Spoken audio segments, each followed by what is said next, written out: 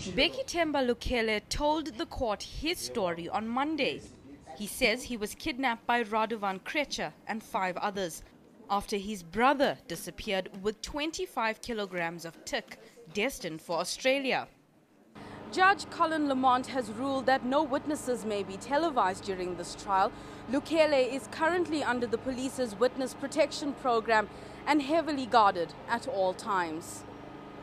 Speaking through an interpreter, Lukhele says Krejcir tortured him, trying to discover the whereabouts of his brother, known only as Doctor.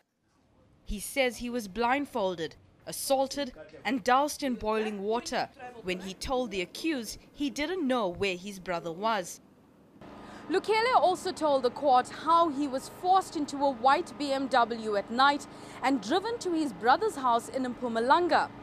But by the time they had arrived, Doctor had already disappeared. When asked to identify his attacker, Lukhele pointed at Krejcir. He also identified organized crime member Jeff Ntorane as the man with the police badge who accompanied Krejcir on the night he was kidnapped. Narissa Subramani, Palm Ridge.